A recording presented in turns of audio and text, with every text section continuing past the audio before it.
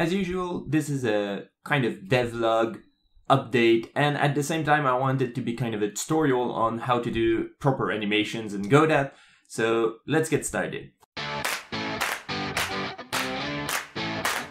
Hey everyone, I'm Ombarus and welcome to another episode. So this week I'm adding animation to my prototype of my roguelike game, and the reason I'm doing that is because I got a lot of feedback while I was in Canada about the movement of my ship. People thought it wasn't clear since all the ships were moving at the same time in a single turn and there wasn't any animation. People felt it's kind of hard to figure out what's happening. So I thought one of the way I could maybe fix that is by adding some short animation to show where the ship is going. So adding the animation was a little bit more of a challenge than I expected because I already have an animation system. Basically, I just have a node that receives events from all the rest of the game and then it decides what animation to play. But up till now, all my animations were just simple scenes that are playing something like an explosion, a missile or laser or something, and then I just spawn them when there's an event, and after the animation is done playing I just despawn them, and it was fairly straightforward. But now I have to animate the ships themselves, which means I have to have multiple animation on a one single persistent object, and that was a little bit more tricky than I thought. How I'm gonna do that was also a question. Of course, the obvious choice was to do it with the Sprite Sheets because already my ships are little sprites and I figured I should animate all the possible turns they can do inside my Sprite Sheet.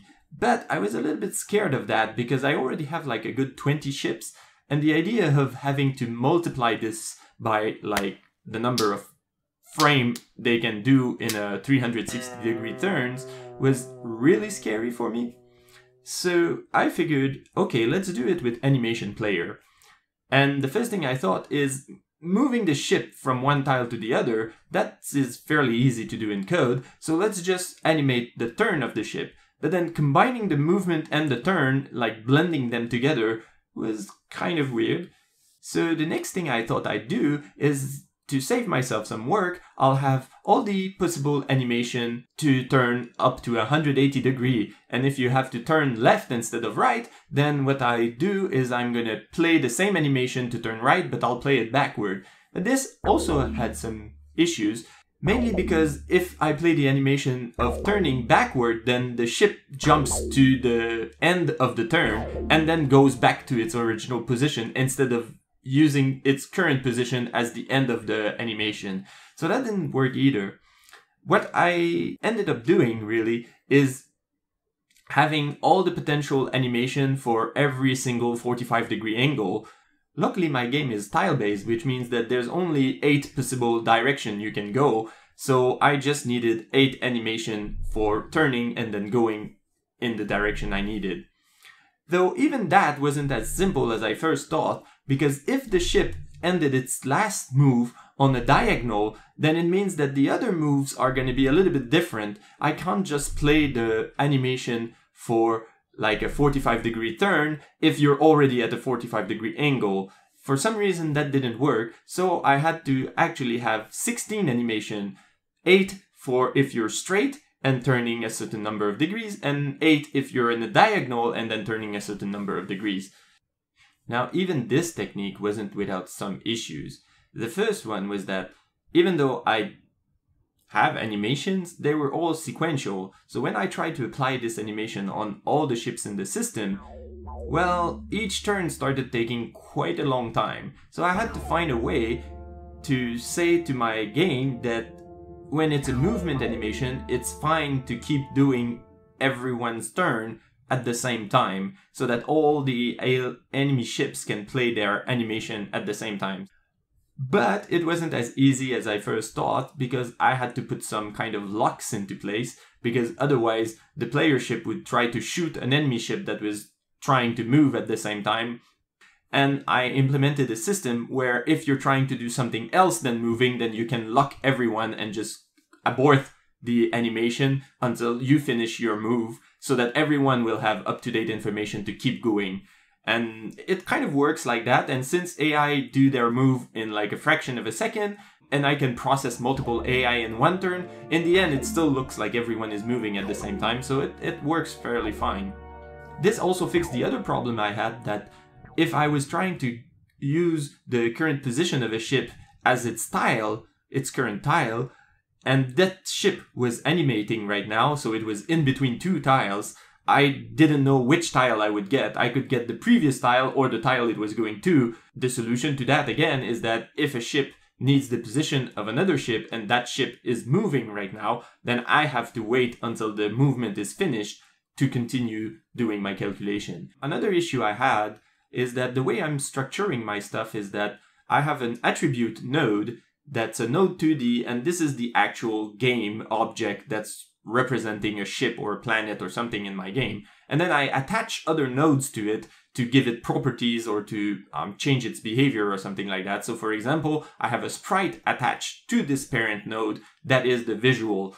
And that means that when I'm playing the animation on my visual, I'm not actually moving the parent, but it's the parent that need to be moving, because it's the parents I'm checking for like its actual game in-world position. So the solution to that is that I had to wait till the animation is over and then reset the local position of the sprite to the parent position. And it means a little bit of fiddling around with like local rotation and global rotation and stuff like that.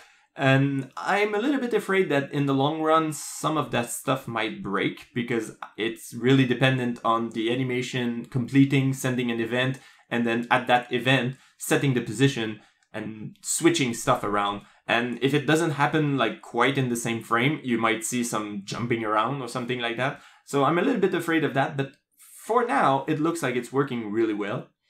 And that created another issue also, because it seems like a lot of game engine I've seen, the camera is often updated at the beginning of a frame or calculated at the end of the frame.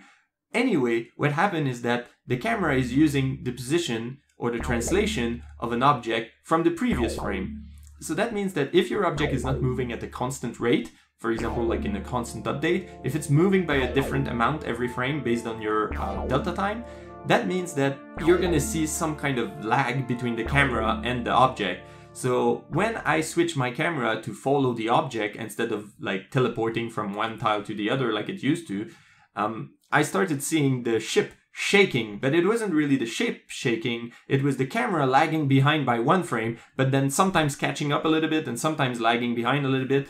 And I had to look into the Godot documentation for that, but turns out that there's a way to force the camera viewport to update at a precise moment during your frame. And that might be a little bit expensive, but it's really the only way to make 100% sure that the camera is perfectly following the ship and we're not going to see some laggy like that.